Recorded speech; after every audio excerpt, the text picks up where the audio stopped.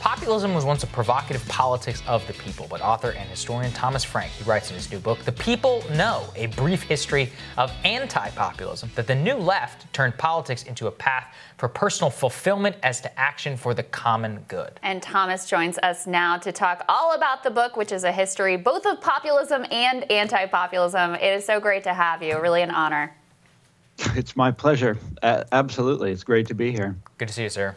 So this word populist, we talk about it a lot here on this show. It gets thrown around a lot in modern discourse, often in a very negative way. So could you just start by explaining where the term actually came from and what it actually means? You know, it's one of the really interesting, there's not just does it get thrown around a lot, there's actually a pedagogy out there. They call it global populism studies. These people who talk about nothing else but populism, but they weirdly have very little curiosity about where the word came from. And so I went and did the research, and I was very gratified to find that the word was invented at a spot very close to where I grew up, on a train between Kansas City and Topeka, Kansas in the year 1891. And it was invented deliberately to describe supporters of a radical left-wing movement of that time that came to be known as the Populist Party. It was the last sort of great third-party effort in this country. Right. And Thomas, as I understand it, your book, I mean, it's in the title, The History of Anti-Populism. We're kind of living probably in the most anti-populist moment in a long time. How did we get here? What's happening? I know. It is fascinating, isn't it? Because you think that, on the one hand, the situation, since I turned the book in, the situation has become so completely ripe for a kind of populist movement of our own time, by which I mean a transracial movement of working people demanding economic democracy. I mean, look at this pandemic that we're in, the massive spiking unemployment. It seems like a really good time for something like universal health care. But instead, you have this, everywhere you turn, the word populism is used as a kind of a negative thing, as something that you need to avoid and be suspicious of and stay away from. We use it as shorthand now for racist authoritarian demagogues, and which is completely 180 degrees the reverse of the original meaning. So what I tried to do in this book is ask how the word got flipped like that. How did that happen? Who did that?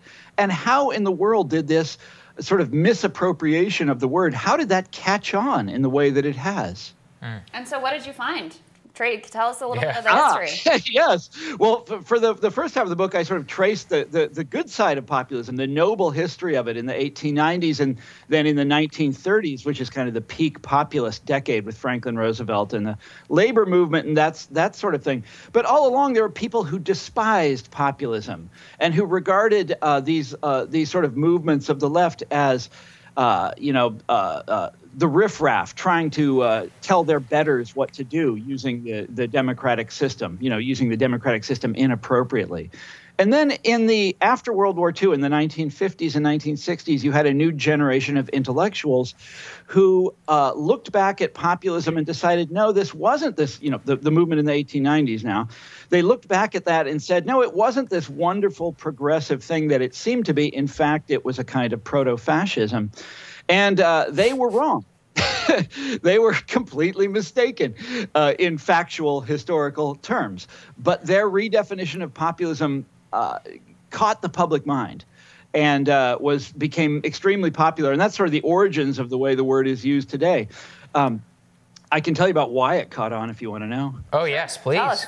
Go ahead. Because their redefinition of the term coincided with the kind of takeover of American life by the managerial class. From talking about the 1950s here, the organization man, that kind of thing. And at the time, MBAs were taking over American business, and PhDs were running the great departments in Washington, Robert McNamara at the Pentagon, et cetera, et cetera, et cetera.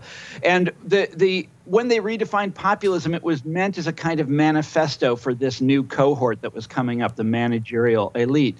And they looked at populism and at working class reform movements and said, no, that's not how you do it. Okay, you don't achieve progress by putting together a movement of millions and millions of ordinary people, because there's something wrong with ordinary people. They haven't been to graduate school. Their minds are subject to all sorts of pathologies and psychological infirmities. You know this story. Of course. But we, the managerial elite, we understand things. We know how things work. We are supremely rational, you know. And so it was their redefinition of populism became a kind of like part of the definition of who they were, what they were displacing, this past that we had to put behind us forever. And basically, that's still how the word is used today. It's always as a rationalization for the managerial elite.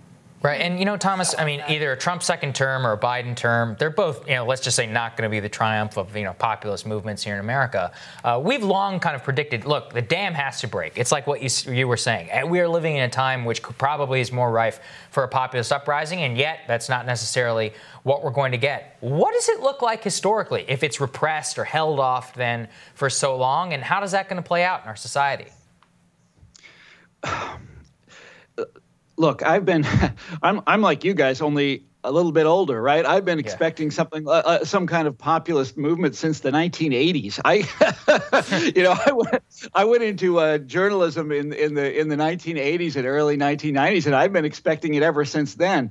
And you know, the endless frustration. What happens while your economic democracy, this country is a great middle class democracy, slowly gets eroded. Unfortunately, I'm really sorry to tell you guys that's already happened. And, you know, the country that I was born into, which was largely a product of these great populist movements of the past, civil rights movement, the organized labor in the 1930s, the farmers movement, that country that I was born into has largely been destroyed.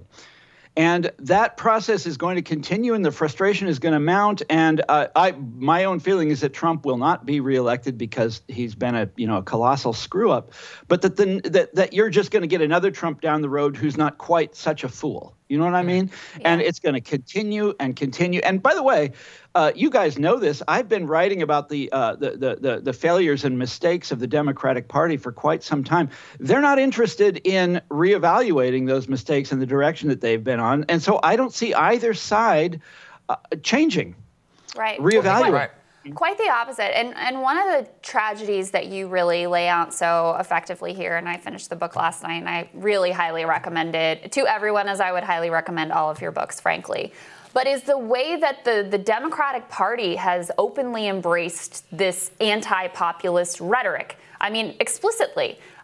You know, there's the whole conversation about you're not even allowed to grant that maybe some people who voted for Trump may have had legitimate economic reasons in their life that they thought it was worth taking a chance on this guy, you know, colossal failure as he's ended up being. Yeah. You're not allowed to grant that. There's the whole conversation about deplorables, about who deserves respect and dignity and empathy in the country and who doesn't.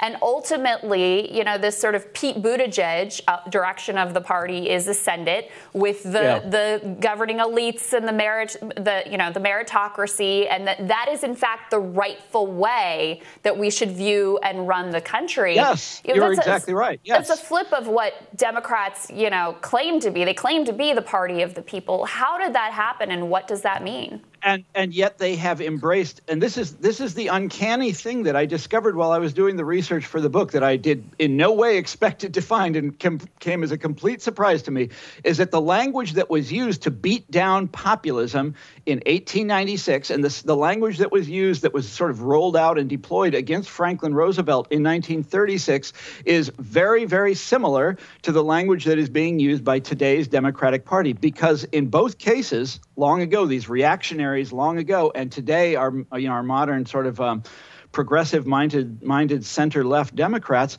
they both believe that they speak for a rightful meritocracy, for a rightful hierarchy, that they speak for the people who are on top because they deserve to be on top. So the captains of industry in 1896, the great economists and legal minds of 1936, and today the sort of upper echelons of the professional class who speak through the Democratic Party, all of them believe that their position on top of the hierarchy is correct and moral and just and cannot be questioned.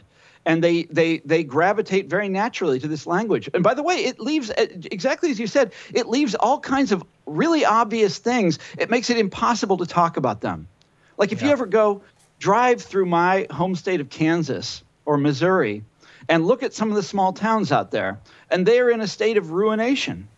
And it's obvious, and everybody that lives there knows this, and we aren't allowed to talk about it for some reason. Or you talk about the concept that is absolutely forbidden in our politics, elite failure. Okay, these professional managerial elites screw up again and again and again and again, right? The Vietnam War, the Iraq War, the financial crisis, the bailouts. On and on and on, and there's many examples, and we're living through a colossal elite failure right at this very moment, and yet we're never allowed to talk about it as such. We're presented, the debate is between stupid people and listening to experts. And it's like, wait a minute, there's all this other stuff out there, The experts sometimes screw things up, It happens. And we're not allowed to talk about that. Or, you and I, we're talking about it right now. What I mean is that it's a message that doesn't seem to get through to the people in our politics.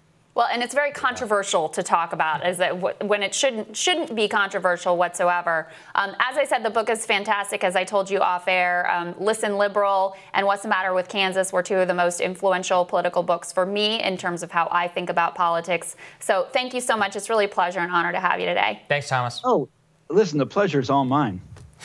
Appreciate it, sir. All right, we'll see you guys. See you later. Next on Rising, we're going to tell you how and why AOC will be gone in 60 seconds when Rising continues.